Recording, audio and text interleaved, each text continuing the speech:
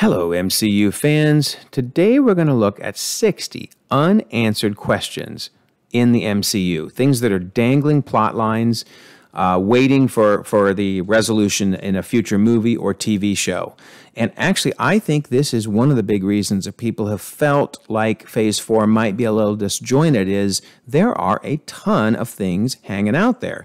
In fact, the list just continues to grow and grow and grow without too many of them actually getting resolved. So we're going to look, starting back in Phase 1, and go in order of release of the movies that created these 60 unanswered questions. We're going to go quickly. We're not going to try to solve them. We're just going to say, where did the issue come about, the unanswered question, and where might they be resolved? I mean, you could do an entire video on each of these unanswered questions, but instead, we're going to go quickly through them just to show how many things we're waiting for Marvel to answer for us. So, buckle your seatbelt. It is going to be a fast ride. Here we go. Starting all the way back in Phase 1 with the Incredible Hulk, we've never learned whether Dr. Samuel Stearns became the leader. It's just kind of left there. I think it's possible we may finally get that answer if he shows up in She-Hulk. Then, moving into Phase 3, I didn't actually find any open plot lines from Phase 2. But moving to Phase 3, are the Sokovia Accords still a thing? I mean, they seem so important, yet we never hear them mentioned anymore. I think it would be interesting to get that answer in Captain America New World Order. Moving on to Doctor Strange, what is up with Mordo and his quest to end all sorcerers? Now, it is true, it was rumored he was going to show up in Multiverse of Madness and maybe not make it through the movie, an early kill by Wanda. But because he didn't appear, the question is still out there. What is he doing? I think we may finally get that answer. I hope we may finally get that answer in Doctor Strange 3. Then, moving on to Guardians 2, what is going on with Adam Warlock and the Sovereign? That's been a plot point sitting out there for quite some time, and I do believe we will get that answer in Guardians of the Galaxy Volume 3. I mean, Warlock has been cast, so if we don't get the answer, something strange is going on. Also, from Guardians 1 and 2, and really even some of the other appearances of Rocket, the question of who made Rocket. It's clear that there is a deeper story there that James Gunn was hinting at in the movies, and I do believe we are going to get that answer in Guardians of the Galaxy Volume 3. Then, moving on to Homecoming, are we ever going to see the Prowler or the Scorpion appear? In fact, for that matter, Miles Morales was pretty heavily teased too. All of this in Homecoming, and yet we've had multiple Spider-Man appearances, but nothing with the Prowler, nothing with Scorpion or Miles Morales. I'll just throw out maybe, I'm hoping, Spider-Man 4. I'd love it. Any of those, all of them would be fine. So we'll see. Who bought Avengers Tower? Homecoming, certainly a big plot point, was moving out of Avengers Tower, but we don't know who bought it. I'm just going to take a guess we're going to learn in Fantastic Four, because I think they bought it. We'll see. But hopefully we're going to learn at some point, somewhere, who bought Avengers Tower. Then we move on to Ragnarok. What happened to the Grandmaster? Please don't tell me he was killed. Grandmaster is epic. He needs to show up again. And I'm going to throw out that we're going to see him in Secret Wars. Because, hey, if you're having Battle World, if you're having fights, if you're having challenge, you got to have the Grandmaster, right? He's got to be helping run the show. So then we move on to Black Panther. And we've never really heard, has there been any fallout from Wakanda opening up to the world? Now, there was a stray line in Infinity War that was kind of played as a joke, but I really want to know, has there been fallout? And I do believe that's going to be a major plot point in Wakanda Forever. Then we move on to Infinity War. And I would argue Wakanda was one of the most seriously impacted by the blip. Both T'Challa but also Shuri were blipped. So for 5 years, I want to know who was running Wakanda. I do think we're going to get that answer in Wakanda Forever, because not only will the movie let us know what's happening going forward with Black Panther, I think we're going to get some stories and some plot points from before, and in particular during the blip. What on earth happened? Now we move on to Infinity Wars, another one of their questions of the Nova Corps and Xandar. What happened? We know that Thanos probably wreaked a lot of havoc, probably destroyed everything to get the Power Stone, but did anything remain? In particular, Nova. You know, there's a Nova series that's been heavily rumored, so hopefully we will learn there what happened to Nova Corps and Xandar. And then we move on to Ant-Man and the Wasp. What is up with Ghost? Ghost needed those healing particles from the quantum realm, and that was back in 2018. So what has she been doing all this time? I think we're going to learn that answer in Thunderbolts. I also think she was blipped, so that would explain maybe 5 years where she's been. But I think we're going to see her show back up as a member of Thunderbolts. Also, Ant-Man and the Wasp never told us who Sonny Burch was working for. And you might say, do we really care? Well, it certainly seemed like a big plot point in the movie. It was mentioned all the time. My employer won't take no for an answer. My employer wants this. My employer wants that. Well, who was your employer? I think it's going to come up in Ant-Man and the Wasp: Quantumania, and they're finally going to answer that question. Then we move on to Endgame. Please, somebody answer for good. Once and for all, did Captain America go to a separate timeline, or did he go to the current timeline? The directors and the writers don't agree. We know that. Well, Marvel, just tell us the answer. And I think it's going to come up and be resolved in the Kang Dynasty. I think we're going to learn all of the things that Kang has manipulated, allowed. Anything time travel related is going to get mentioned somehow. I would just love to get this answer once and for all. Along with that is, where did Cap get the new shield to give to Falcon? If he went back in the current timeline, where did he get the shield? If he went into a new timeline, where did he get the shield? I'd love for that to also be answered, even if it's just a quick mention, but answered in the Kang Dynasty. And then there's a question of, where is old Captain America anyway? Falcon the Winter Soldier kind of joked about it, but never really answered it. Is he on the moon? Where is he? I don't even need to see him again. I would just like to know where he is. So I'm hoping Captain America New World Order can at least make some mention, so that we don't have to think about it anymore. Then we move on to a big question from Endgame, which is, where is 2014 Gamora? She apparently leaves at the end of the movie. I think we will clearly get that answer in Guardians of the Galaxy Volume 3. Then there's also the question of those undersea earthquakes that Black Widow mentioned. And Okoye seemed pretty miffed when Black Widow suggested, what are we doing about it?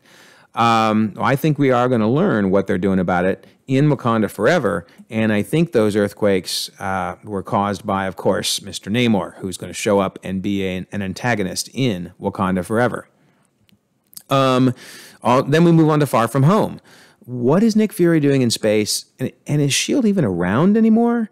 I do think we're going to get this answer in Secret Invasion. Also, how long has Talos been pretending to be Nick Fury? There's rumors that even as back as far as Age of Ultron, it was not the real Nick Fury, it was Talos. Basically, as soon as S.H.I.E.L.D. fell in Winter Soldier. Well, give us the answer, and I think we will get it in Secret Invasion. And of course, who else is a Skrull? That's a huge question, and that's why I can't wait for Secret Invasion, because we're going to get that answer as well. So, wow. Let's real quick pause.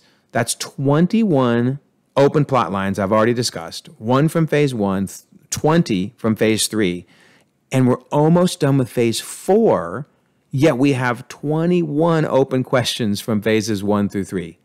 Wow. We haven't even got to the next 39 that are coming from Phase 4 yet. You see what I mean by, I just think this is what has made people feel like we need more order, we need to know that answers are coming.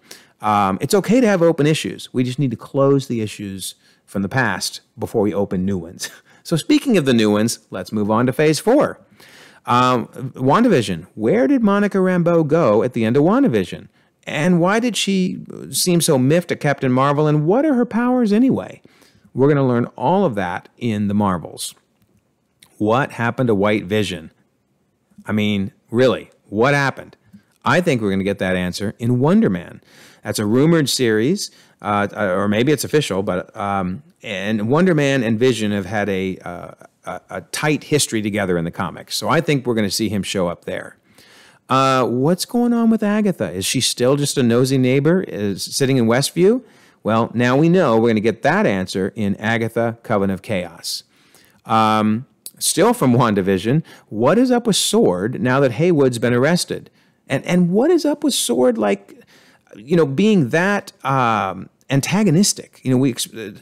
They were ready to shoot the kids, for crying out loud. Well, I think we're going to get the answer in Secret Invasion, because I think when Nick Fury comes back to Earth to figure out, what is going on with Earthbound Sword, we may find out Haywood is a Skrull. We'll see. But either way, we're going to find out what's up with Earthbound Sword in Secret Invasion. Is Ralph Bohner Jimmy Woo's missing person? I mean, you may say, do I really care? I mean, I know he was looking for somebody. Do I really care? Well, it's been said repeatedly, we are going to learn who the missing person was. So it seems like it must be relevant. So I'm going to throw out something crazy on this one. Since fake Pietro was indeed Ralph Bohner, what if Ralph Bohner was a Skrull? And we learn that in Secret Invasion. That'd be kind of fun. But even if we don't learn it there, I'm surely in Agatha's series, we're going to learn what's going on. Just tell us, who was the missing person so we can mark it off the list, please. Now we move on to Falcon and the Winter Soldier. Who was working with the Power Broker? I think we're going to learn that in Armor Wars. Now, I realize Captain America might be the most logical place for Sharon to show up again, but I think this is going to be some government espionage. And with Rhodey working with the government, I just think it's going to show up in Armor Wars. But either way, wherever we get the answer, please tell us who is working with the Power Broker. Likewise, Falcon and the Winter Soldier raised the question of what happened to Nagel's Super Soldier notes. If you remember, he was working on the Super Soldier Serum before he was blipped, and when he came back, all his notes were gone, and he had to start over. Well, who's got the notes, who's using them, and are there more Super Soldiers coming? I think Captain America New World Order will take care of this dangling plot point. What's up with Val? Falcon and the Winter Soldier showed her recruiting U.S. agent. Black Widow showed her recruiting Yelena. I think we're going to see that what she's recruiting is the Thunderbolts, and that movie will be an explanation of what is up with Val. Will Torres become the new Falcon? I hope so, and I hope we learn it in Captain America New World Order. And is there an Avengers team anymore? I mean, no one showed up to help poor Falcon at the end of the series with the very public battles in New York. I think we're going to get at least a partial answer in Captain America New World Order. Now, eventually, we know there has to be an Avengers team because there's 2 Avengers movies coming. But who is on that team and what's the state of it? I think we're going to start to get that answer in the next Captain America movie. Then we move to Loki. Who is in control of the TVA now? Huge, dangling item from that series that I think clearly will be followed up on in Loki Season 2. Likewise, what's up with Kang after He Who Remains was killed? Well, I think we all know a lot is going to be up with Kang, but that we haven't seen him yet, so that is a dangling plot point, and I think we will begin to see it in Ant-Man Quantumania, and of course, all the way out through Kang Dynasty. Then we got Black Widow. What's up with Taskmaster? Did Taskmaster just, head off into the sunset to retirement? No, I do not think so. I think Taskmaster will show up in the Thunderbolts. What if? Is What If ever going to tie into the 616 universe? I love the series. It's a lot of fun, but will it have any greater impact on the main timeline? I think so. I think it'll be part of Battleworld and the incursions in Secret Wars. We may even see some live-action versions of these characters. But I do think it will tie into the main universe at some point. Why were Wong and Abomination cage fighting anyway? What was up with that? I think we find out in She-Hulk. What is going on with Shang-Chi's rings? That alien signal reaching out to them, the beacon. Captain Marvel didn't know what it was. Bruce Banner didn't know what it was. Wong didn't know what it was. I'm going to throw out that I think we're going to learn a little bit more about that in the Marvels. And we'll mention this again coming up, but I do think Marvels is where it's going to happen. If not, then Shang-Chi 2 is a natural place. But I do think we're going to get this answer sooner than later. How did Bruce Banner return back to being human? At the end of Endgame, he was Professor Hulk. Suddenly in Shang-Chi, he's Bruce Banner. We're clearly going to get that answer in She-Hulk. What is going on with the 10 rings in Xialing? I mean, clearly she was restarting the 10 rings, ready to cause all kinds of trouble. I think that there is going to be the rumored 10-ring series because this is a big enough question that it's well worth an entire series. So we'll see. It may end up not happening, but it's been rumored. But one way or another, we need to know what is happening with the future of the 10 rings. So finally, leaving Shang-Chi, we move on to Eternals. What about that giant celestial reaching out of the ocean? Will somebody please mention it? Somebody, somewhere. Well, I am wondering if the rumored Eternals, although maybe not rumored anymore, the rumored Eternals movie, which for sake of putting something on paper, Celestial Judgment, sounds like as good of a title as anything, although that has not been given as a title. But I think Eternals 2 will help answer what happened. Why is this not a bigger deal in the greater Marvel universe? I think they're going to resolve it. Likewise, what happens will happen when Arishem judges the Earth? Huge question. And I do think that will be resolved in Eternals. What's going on with Dane Whitman and Blade? We heard Blade speaking to Dane Whitman and warning him about don't touch that sword yet. Well, I think the movie Blade is the natural place. I think Dane Whitman will show up there, and we're going to begin to see the Midnight Suns forming. And what's up with Star Fox and Pip the Troll? It's been rumored they're going to show up in lots of different places, so real happy to hear that. But if nothing else, we know we're going to see them again in Eternals. So really, Eternals 2 is going to be a very important movie. Looking forward to that coming out. Then we move on to Hawkeye. What happened to Kingpin and Echo? Did Kingpin die? What's going on with Echo? We're clearly going to get those answers in her series named Echo. And then we move on to No Way Home. And what is next for Peter Parker? His entire world was rocked. No one even remembers who he is anymore. Well, clearly, Spider-Man 4. That's not been announced yet, but there's no way we don't get a Spider-Man 4. And the symbiote. At the end of No Way Home, that symbiote drops. A little puddle. Please don't tell me this is another Scorpion, Prowler, or Miles Morales, and we don't learn for like 3 movies. Come on, tell us. In fact, Spider-Man 4 would be a great time to tell us. So hopefully we'll get the answer sooner than later. And then certainly it was brought up in No Way Home that characters are appearing from the pre-Disney Plus shows, the Netflix Defenders in particular, with Matt Murdock showing up. So it just raises again this question of, are the pre-Disney Plus shows 616 canon? Now, I don't know that Marvel's ever fully going to answer it, but we're going to get a really big hint when Daredevil Born Again comes out. I think that between Echo and Daredevil Born Again, we're going to continue to see the Netflix characters appear, and we're going to get a better feeling for how much of those series are considered 616 canon. Then we move on to Moon Knight. What is next for Moon Knight, Layla, and Harrow? Did Jake Lockley kill Harrow? What's happening with Scarlet Scarab and Khonshu? Lots of open-ended questions. Very exciting series. I am very much hoping we get a Moon Knight Season 2, and that has been strongly hinted, so hopefully that will happen. Then we move on to Multiverse of Madness. Did Wanda die? I would be shocked if she died, but nonetheless, we were left thinking she did. I hope we get some of that answer in Agatha, Coven of Chaos. What is up with Wanda's kids? I could have mentioned this way back in WandaVision, but since they show up again in Multiverse of Madness, we still just don't know. Are they going to ever appear in 616? Theoretically, yes, but let us know. When is it going to happen?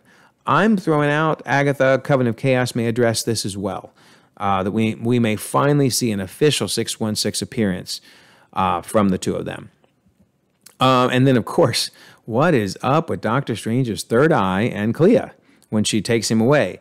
Now, this could get resolved in some other movie or TV show, but I really think it's a big enough plot line. We need Doctor Strange 3. That's just got to come out, hopefully before the Avengers movies, to solve what is going on here.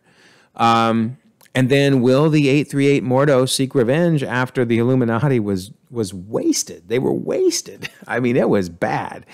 Yes, I think he will, and I'm looking for him to show up in Secret Wars, maybe one of the other incursions on Battleworld.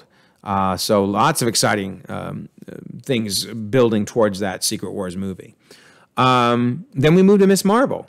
Why did Miss Marvel and Captain Marvel switch places? Where did Miss Marvel end up? We will clearly learn that answer in the Marvels. And then, I alluded to this earlier, but what's the connection with the bangle and the 10 rings? They certainly gave us this little hint with the 10 rings etched on the floor there. I think we are going to learn more about that in the Marvels. How did Miss Marvel's bangle let her go back in time anyway? And did it break the endgame time rules for that to happen? Well, the answer is no, it didn't break it, but why didn't it break it? Well, I think we're going to get those answers in the Marvels. And then what is the future for mutants? Kamala appears to be the first, at least, announced mutant, and now it's being alluded that Wanda might be a mutant, which we've thought all along. I don't think we're really going to get an official answer until we finally get a movie, although we probably are going to see mutants popping up in different movies and TV shows along the way. But I'm really looking forward to when we finally get a movie featuring the mutants. And what is up with damage control? Are they like another sword where they're just causing trouble? I mean, Haywood tries to kill the kids in Miss Marvel. They again try to kill Miss Marvel and her friends. I mean, what do they got against kids, first of all, these government agencies? But what's up with damage control? Again, I'm just going to throw out that I think Armor Wars is going to deal with it. But even if it's not Armor Wars, we need the answer. These government agencies are really overreaching, and we need to know who's going to try to put them in check. Or will they even be put in check? Will something worse happen? And then, it's been alluded all the way through here, but when are we going to see the Young Avengers? We've seen America Chavez, Patriot, potentially introduced there in Falcon and the Winter Soldier. Obviously, Kate Bishop. Ironheart's going to be introduced in Wakanda Forever, and will be getting her own series. Wiccan and Speed were alluded to throughout WandaVision, Stature in Quantumania, and of course Miss Marvel and Kid Loki have appeared. Wow. I mean, that's a lot of seeds being dropped. So we need Quantumania to fully establish Stature, and we need Ironheart to come out to fully introduce Ironheart beyond what we'll see in Wakanda Forever. And then, of course, hopefully, finally, a Young Avengers movie. What's next for Thor, Love, New Asgard, and Jane? I mean, several interesting plot lines alluded to, future plot lines alluded to in Thor, Love, and Thunder. It's possible that we don't get a Thor 5, and if not, then I would think Kang Dynasty would be one of those catch-up movies where we kind of learn what's everybody been up to. In a way, that's how Thor's story has kind of progressed. He would appear in his own movie, then an Avengers movie, his own movie, Avengers movie, etc. So that may be his next appearance. But considering the other major plot line, which was what's going to happen with Hercules, we're talking about a major throwdown between the gods. Based on that, I really think that we should get a Thor 5. I realize that Thor 4, had mixed reviews. I enjoyed it, but I understand it had mixed reviews, but I really think we need a Thor 5 to officially resolve some of these major plot lines from Love and Thunder. So, wow, there you go. 60 open plot lines that have unanswered questions.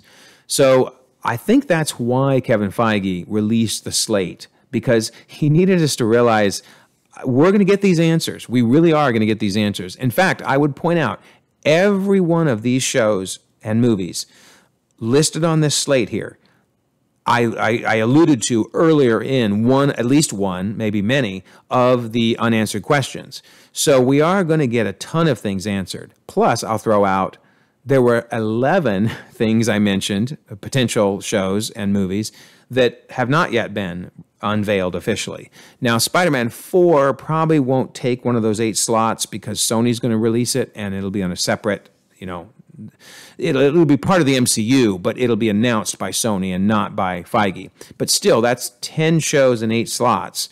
So, it's really going to help when D23 gives us all of those untitled projects, because I really believe people needed to know there is structure. We're going to get these answers. It's okay to have open-ended items. Just please answer some of the other ones before you add new ones. So there you go. Did I miss any? Are there any big unanswered questions that I didn't include? Are there any I included that you think aren't that important or that are actually resolved? Or that you think will be resolved differently in a different entity? Let me know in the comments. I love the dialogue. It's a lot of fun. Also, if you don't mind, you can like this video. If you haven't already, you can subscribe to the channel. There's lots more content you can watch. And in the meantime, continue to enjoy the ever-growing, ever-expanding Marvel Cinematic Universe.